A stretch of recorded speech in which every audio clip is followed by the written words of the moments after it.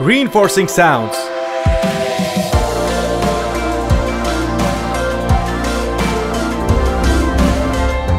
By Kordsa. Ultralight yet immensely tough, stronger than steel but exceptionally flexible. Composites, the miracle material of the century. You are listening to Reinforcing Sounds podcast by Kordsa. It's Aisha from Corporate Communication Department. In this episode of Reinforcing Sounds, we're going to be talking on continuous carbon fibers in 3D printing.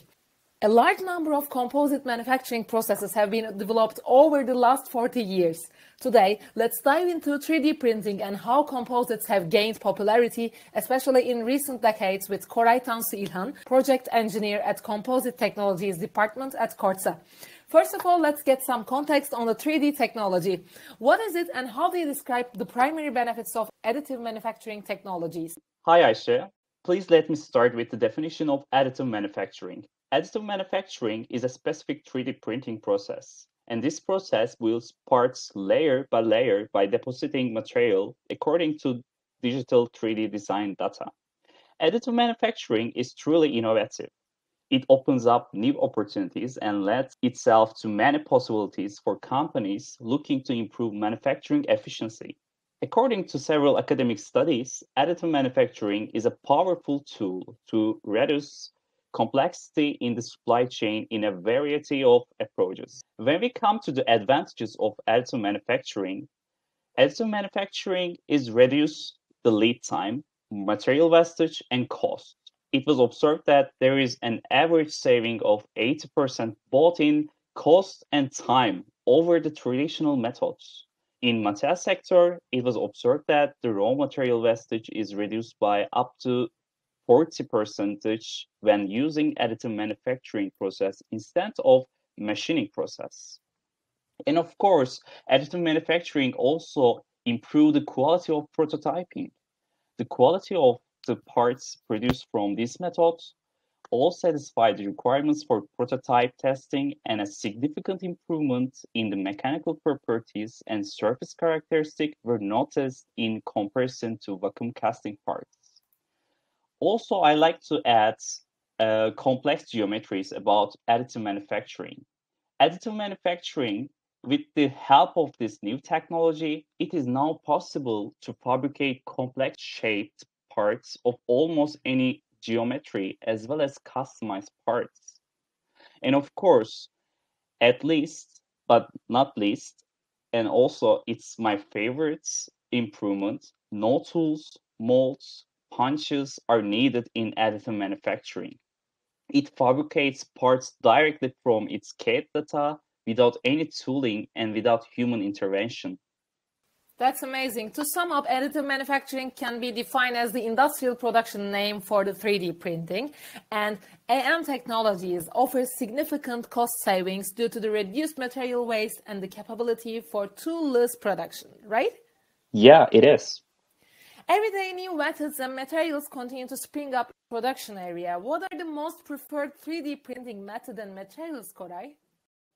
Oh, even though there are a number of different technologies for 3D printing, such as material extrusion, powder bed fusion, wet polymerization, material jetting, and binder jetting, two primary technologies dominate the market for additive manufacturing using polymer-based materials. And these materials are usually best suited for prototypes of a future metal part to ensure the right fit or to make a mold for a cast later on. For non-structural parts, this plastic manufacturing may be perfectly suitable. The two main leading technologies in this area are the typical fused deposition modeling and stereolithography. Let me talk about both technologies briefly, Aisha. The FDM process is where a heated extruder heat applies one layer of near molten plastic at a time. This is our normal 3D printing process popularized by modern hobby manufacturers. All of this process together, although they are not all 3D printing technically, are well considered the additive manufacturing process. And when we come to the SLA, An object is created by selectively curing a polymer resin layer by layer using an UV laser beam. The materials is used in SLA are photosensitive thermoset polymers that come in a liquid form. If we compare both methods briefly, thermoplastic and thermoset polymers are used in FDM and SLA respectively. Okay, so how did composites rapidly gain acceptance as a key enabler in 3D printing? Nowadays, all production, from the smallest ones to large companies, and research activities are affected by the use of 3D printing technology. The major limitation is 3D printable materials and their limited spectrum of physical chemical properties. To expand this spectrum and employ the 3D printed objects in areas such as, I don't know, biomedical, mechanical, electronical, and so on, the introduction of fibers or particles in a polymer matrix has been widely studied and applied. Composites are widely sought after because of their incredible material properties. Carbon fiber is just one example, and offering high strength to weight ratio.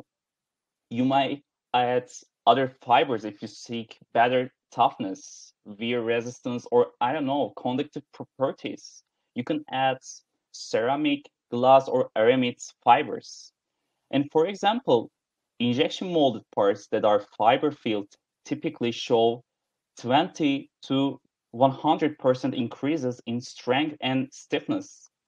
This is high. Additive manufacturing is hungry for this type of step change and 3D printed parts, and it is no wonder that composites are gaining traction. In the 3D printing sector, manufacturers are increasingly looking for composite materials because they offer more interesting mechanical properties, particularly in terms of resistance. And today, most desktop FDM 3D printers can print composite filaments as long as they have hardened steel nozzle. However, these machines do not allow the fibers to be deposited directly into the matrix material during the printing. For this reason, several manufacturers have developed solutions capable of extruding both the matrix and the fibers to obtain even stronger parts. And this is why composites gain acceptance in 3D printing technology. Combining the power of composite materials with a 3D printing process using advanced machine is the feature.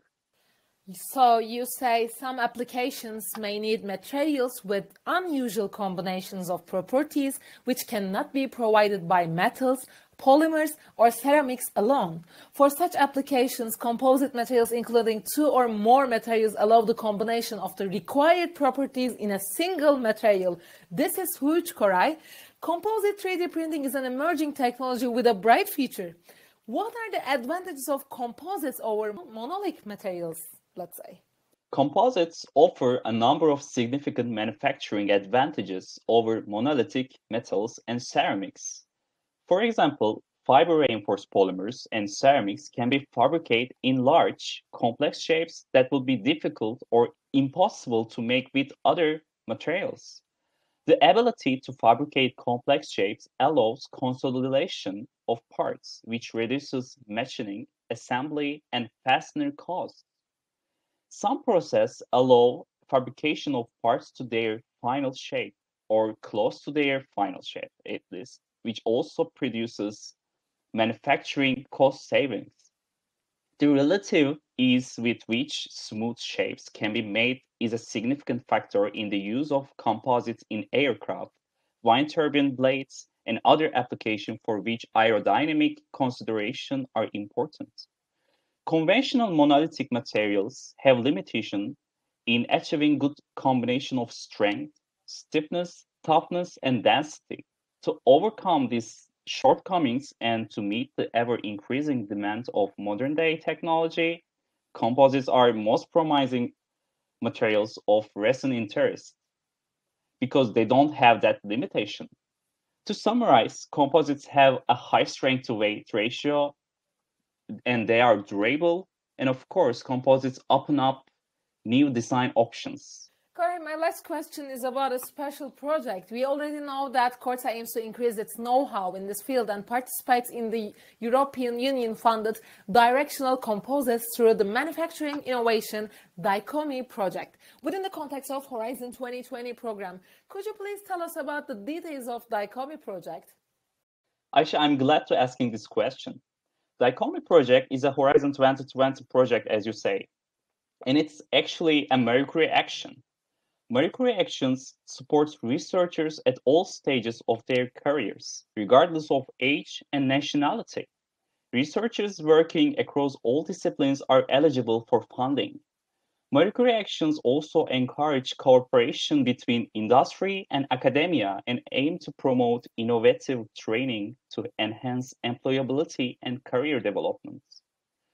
The directional composites through manufacturing innovation, which is also called DICOMI project, aims to bring together leading innovators from across Europe and beyond to develop a new method of producing composite material parts with optimized fiber directionality.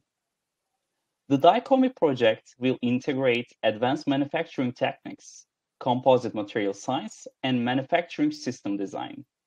As such, it requires a high level of interdisciplinary cooperation as well as collaboration between researchers and industry.